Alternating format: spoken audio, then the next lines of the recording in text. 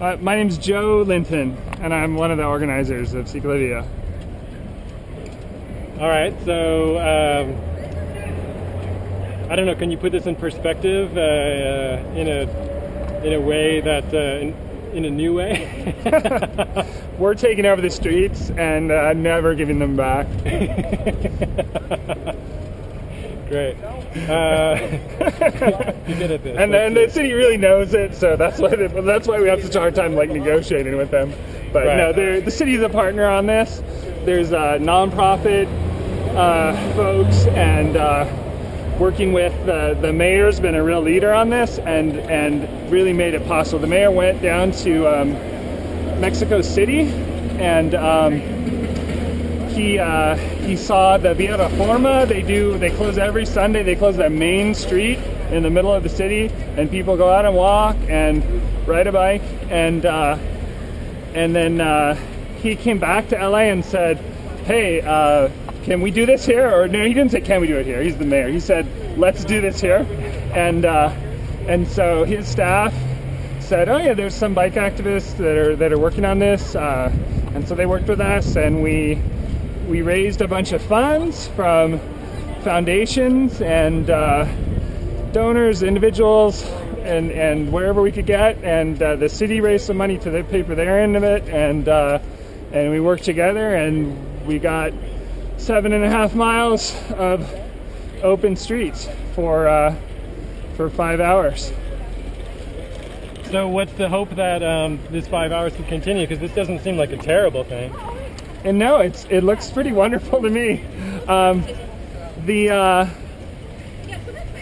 hope is that we get through today and that it's a big success, and that's been my focus, and that like at 7 o'clock today we can talk about what's next. But what we've been saying though is that we would I love seeing kids riding bikes in downtown Los Angeles. It's like, thank you. Yeah.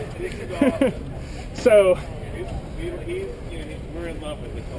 good. Well, we want to do it monthly or weekly at some point. So keep an eye on us and make a donation, and we'll make it work. Who's financing all these city employees?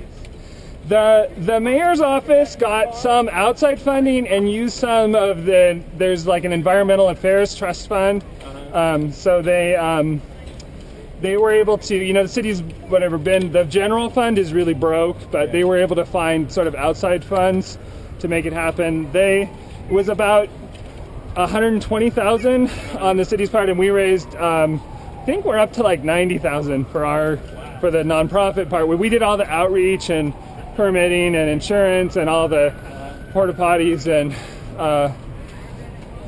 all this stuff. So but it is a partnership with the city and the nonprofit bicycle folks.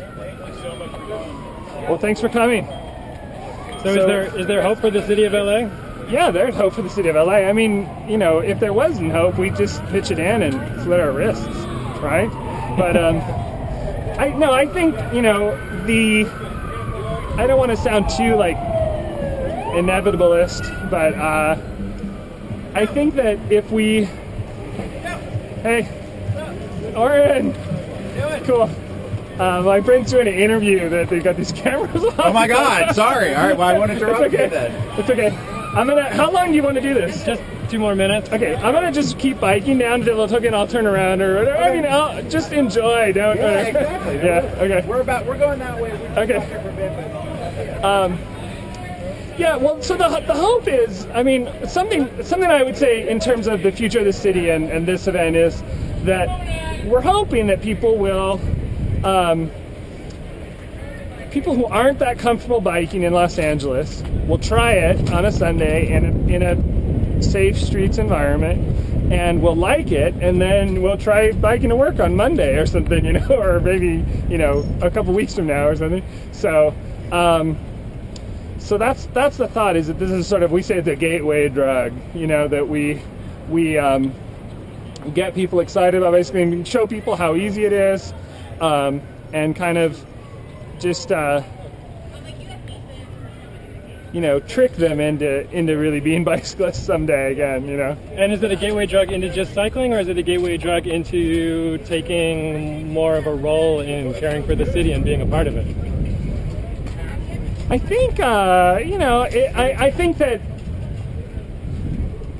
I hope both, but I think that when I talk to people and I say, the Earth is going to overheat in 10 years and your kids are going to die, that doesn't motivate people to change their ways.